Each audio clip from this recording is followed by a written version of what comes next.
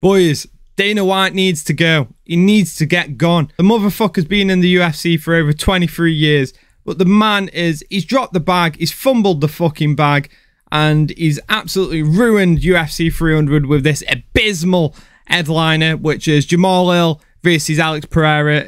So many fights have fallen through. He's struggled to get the big name, the big star headliner.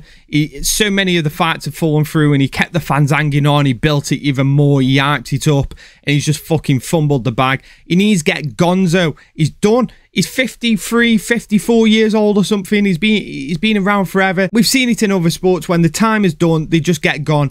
And sometimes they don't even get 23 years. Look at Chris Richard from the Seattle Seahawks. He was gone. Eagles, Andy Reid and Sean McDermott. In the UK football, Jose Mourinho, fucking, it's cutthroat, man. Why is this man still the president of the UFC, especially with all the shit that's flying down at the moment? So he just needs to pack his bags and fucking jog on. His time's done. We've had some fun. We've had some laughs, but it's time for him to just go. We've had entertainment value from him. He's pulled out some great fights over the years, but the pressure's getting to him. We saw it this week on the Howie Mandel podcast. He stormed out like a little baby crying, throwing his pram out the fucking window.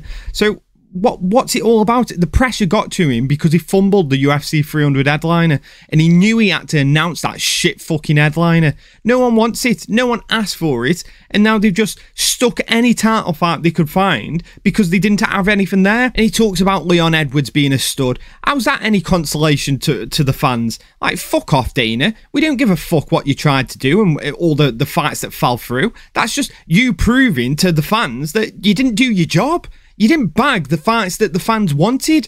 So now it's time that you pack your bags and just leave. Pass the torch on to someone else who can get the fucking job done. Subscribe, like, comment. See you in the next one. Here's to the fighters, the fans and the game. Here's to the blood, sweat and tears and the fame. And here's to Az and Key, ready to go on the brutally honest MMA show.